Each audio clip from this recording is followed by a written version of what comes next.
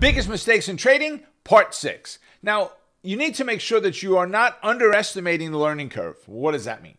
You've got to focus very intently. You have to focus on learning, on education as part of what you do.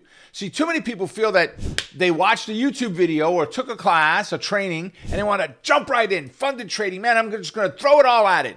I've only got $5 grand, but if I had a lot more, I could make a lot more. Well, if you had a lot more, you could lose a lot more too, right? It's not about just jumping in.